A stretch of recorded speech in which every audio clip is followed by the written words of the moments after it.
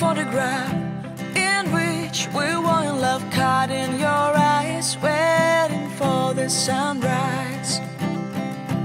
I barely even knew who you were. What did you do? I didn't care, 'cause you were perfect, I swear. But somebody told me that it's all.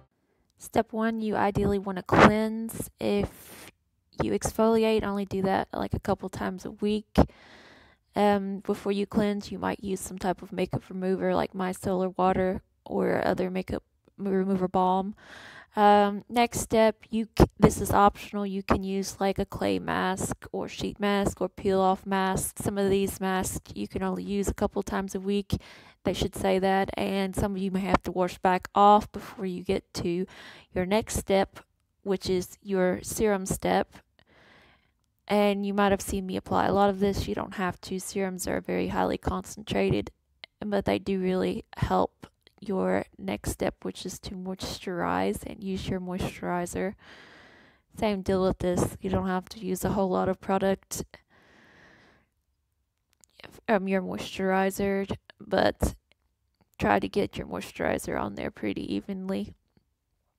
Next, you would want to do your eye cream, your eye serum around your eye if you have that. Some people do use their moisturizer around their eye. That's up to you and your preference, what you think is best. This step, totally optional. You could do like a sleep mask before bed if you wanted to in the PM. And this picture is just purely for reference. And then you could in the AM before you go out, they recommend you use a SPF face lotion to protect your skin from the sun after you've done the rest of your skincare. And that about sums it up. Thank you.